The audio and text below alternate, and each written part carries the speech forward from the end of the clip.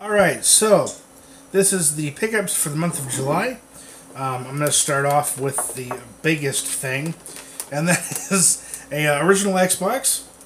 Picked this up for $10 off of Facebook. Great find. It does work, except for the disc tray does get stuck, but that's typical of this console here. It did come with two controllers. However, when I was at Tappers my last weekend, we went ahead and ripped apart one of the controllers to make the other controller work better. So now I only have one controller, as the other one is in pieces in my closet. So, so it did come with two controllers. One now works. Came with two sets of AV cables. I went ahead and traded one of those in, and the power cord. Yeah, great find for $10. This next item here I thought was really interesting. Got it for $6.99. There you go, $6.99 at Goodwill. It is the Mad Catz Xbox 360 arcade joystick. Now, the interesting thing about this joystick that I like is it's got the analog stick here, but it also has the joystick here. So technically, you can play any Xbox 360 game with this thing, which is pretty awesome. Now, unfortunately, when I plugged it in, all the light did there was blink. It did nothing else. Didn't register anything, didn't eventually sync, did absolutely nothing. So I'm going to be taking this to Tappers next week, and we're going to go and take a look and see what might be going on. It's likely a short in the cable here, but we'll go ahead and figure it out. And when I do get that working, I do plan on doing a review of that joystick. The last controller I got, the last game thing non-game thing I didn't get, or I got rather, was a fishing rod joystick. Fishing rod controller for the Dreamcast. Got it to go with one of my games I got. And now on to the games. So, I'm going to go with the original Xbox games first, and then go into the Dreamcast games afterwards. So, first up, we've got, and I have a feeling, I can't help but feel that I did this before, but I'm going to do it anyway. And that is, that is Morrowind. Elder Scrolls 3 Morrowind on the original Xbox. Came with the manual, and it also came with the map, which is cool. So complete.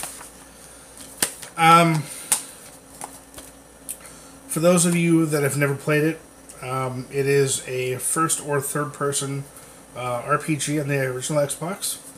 The footage you're seeing here is just a save game that I found on the Xbox to show you how the gameplay is. It's actually really good for an Xbox game. Graphically, it's pretty impressive. What I've noticed, though, with the original Xbox versus playing on the Xbox One,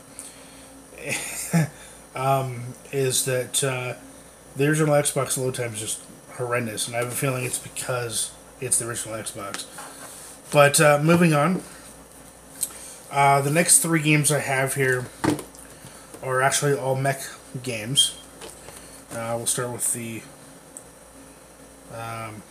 we'll start with this one. So, Phantom Crash on the original Xbox. It's complete. So I played this game for a bit, and I played this game after I played the other two games that I have that are also mech related. As you can see, it's an interesting game. The mechanic that I like is the fact that you can go invisible and hide from your enemies. What I don't like is just how kind of chaotic it is. It doesn't feel as polished, I think, as the other two games I'm going to show you here are. But it was fun for a little while. So, next game we got is a pretty awesome game, and that is Mech Assault on the original Xbox here. It is complete. Yeah, it's complete. It is a mech game. You go around destroying buildings, destroying mechs. It's really well done. I really enjoy playing this game. As you can see, the footage here, it's all 3D and awesome looking. Really fun to play. So if you have an Xbox and you like Mech Warrior, definitely a game that you should be picking up. The next game, and the final mech game that I picked up, and I really couldn't pass it up, and that is Mech Assault 2 Lone Wolf.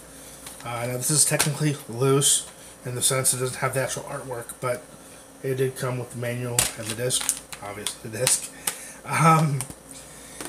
This game took it up a notch. Not only do you have power armor, which you see here in the footage here, but you also can pilot mechs. You can get out of your mech or out of your power armor suit and run around on the battlefield. Why you do that is beyond me, but you can. I mean, there are instances where you do have to get out of your mech and things, but it does also add. There's tanks in there. There's some kind of aircraft you can fly as well. It's not in the gameplay footage here, but it is there. I have played. When I originally had the game and an Xbox, I played this game extensively. It's actually a lot of fun. It's really fun multiplayer as well. The next game here is Hunter the Reckoning. And this game, again, was complete. It is a hack and slash vampire game. From what I played, it's an interesting game. For some reason, I thought it'd be a lot more fun than it was, but that's likely because I played it years ago. But I may come back to it. This next game, I really wish was backwards compatible, but at $4, and as much as I absolutely love this series, I had to pick it up, and that is Legacy of Kain Defiance. I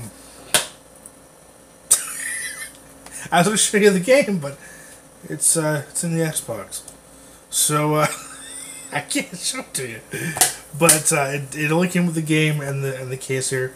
I do like the fact that it's actually a Hollywood video case. That's kind of neat. But you play from the start of the game here. You play as Kain,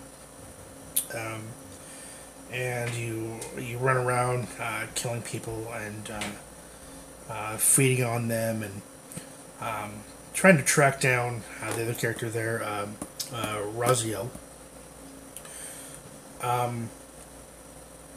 The Legacy of Kain series is one of my favorite game series. I love the story, the voice acting is great, the gameplay is amazing. So really glad to have that in the collection. Now, these next three games are all Dreamcast games. We're going to start off with this game here.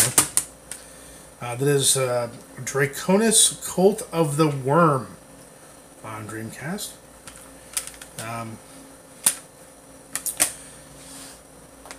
From what I can tell, it is a third-person role-playing game. And as you see from the footage here, it's definitely a role-playing game.